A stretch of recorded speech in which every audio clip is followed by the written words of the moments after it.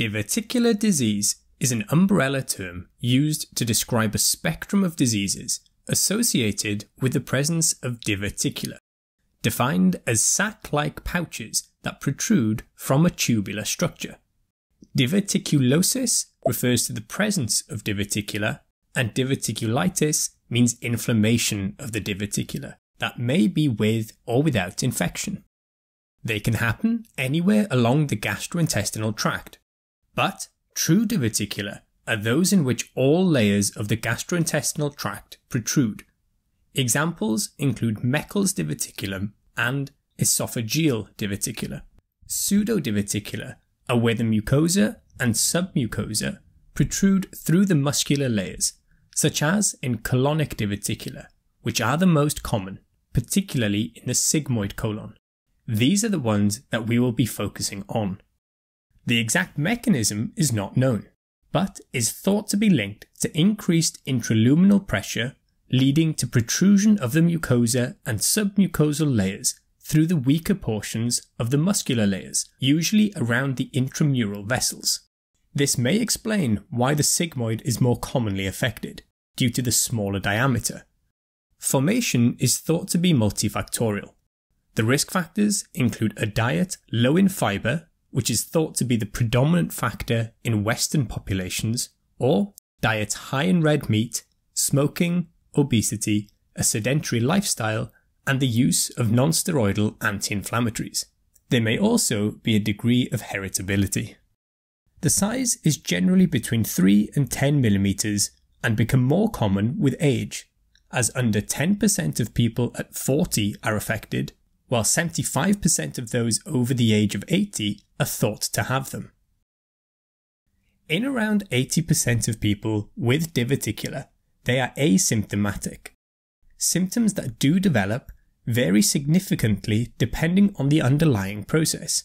For example, symptomatic diverticulosis commonly features abdominal pain, typically in the left lower quadrant, bloating, and intermittent constipation or diarrhea. Diverticulitis is, as we said, when the diverticula become inflamed, which tends to feature pain in the left lower quadrant in Caucasian populations and right lower quadrant in Asian populations. There may also be nausea, vomiting, fever, and in some cases, bleeding. The inflammation can also predispose to perforation and peritonitis, as well as fistula formation, such as to the bladder or to the uterus, as well as a risk of intestinal obstruction and abscess formation. Presence of these features would be called complicated diverticulitis.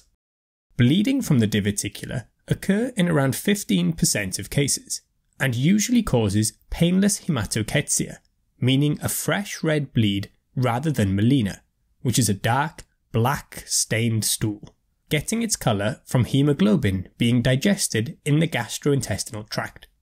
Although right-sided diverticular bleeding can cause melena. The exact reason of the bleeding is not certain, but may be due to impacted feces eroding the vessel surface or the diverticulum growing and tearing the vessels. Segmental colitis associated with diverticulosis is a term used to describe chronic inflammation that is attributed to the diverticulosis. This often presents with abdominal pain, again typically on the left side, diarrhea and hematochezia.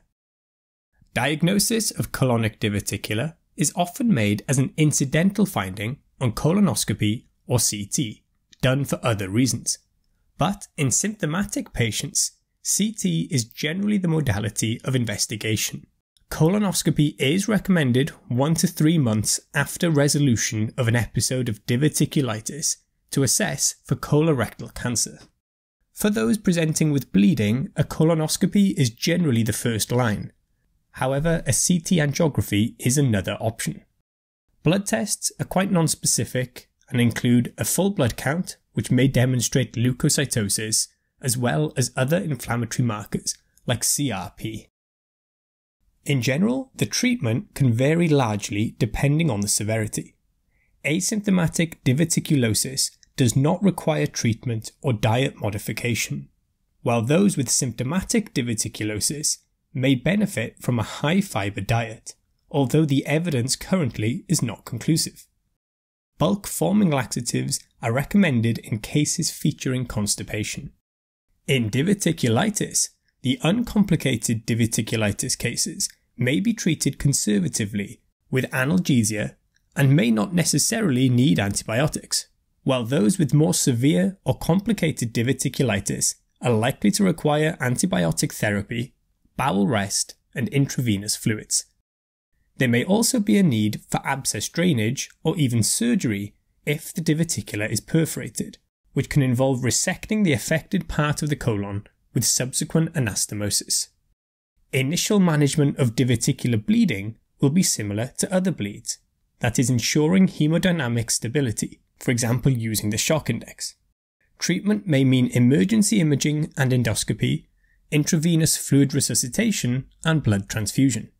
75% of diverticular bleeding will spontaneously resolve, therefore supportive care may be adequate, like stopping anticoagulants and encouraging oral intake, while others may need endoscopy with band ligation, clips, or adrenaline injection to stop the bleeding.